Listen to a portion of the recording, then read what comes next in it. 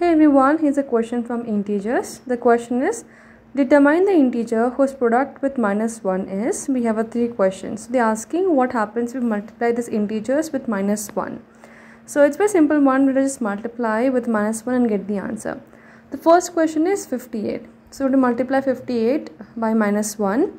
Now when you're multiplying the integers, you have to just multiply the numbers first and then you have to put the sign.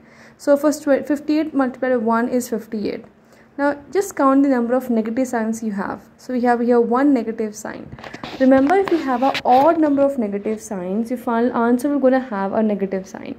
If you have an even number of negative sign, your final answer will be a positive. So it's like you have to just count the number of negative sign, just check if it's negative, if it's even or positive, and then put the sign according to that. So we have minus one single sign, so it's odd, so minus 58. Now next is 0 multiplied by minus 1. It will be a 0 because when you multiply 0 with any number, it could be integer or any number, you'll always get a 0. The next question is minus 225 multiplied by minus 1.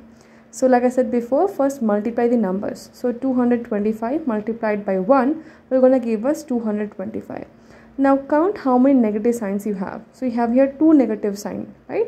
So 2 is an even number, which means the final answer will be positive. So it will be a plus 225. So that's it. I hope it's clear, and thank you so much for watching.